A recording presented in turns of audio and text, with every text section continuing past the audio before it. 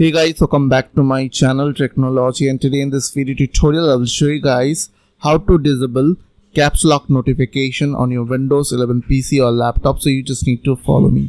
So firstly, you just need to right click on your start menu icon, click on settings. After open settings window, you just need to click on accessibility from your left side over here. On your right side, you just need to scroll down a little bit and you will get an option called keyboard. So click on that.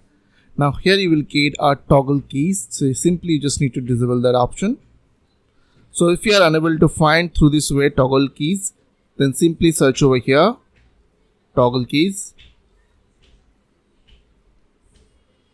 and click on toggle keys and you will get this window, and after that you just need to disable that option, and after that you just need to restart your PC and it will fix your problem.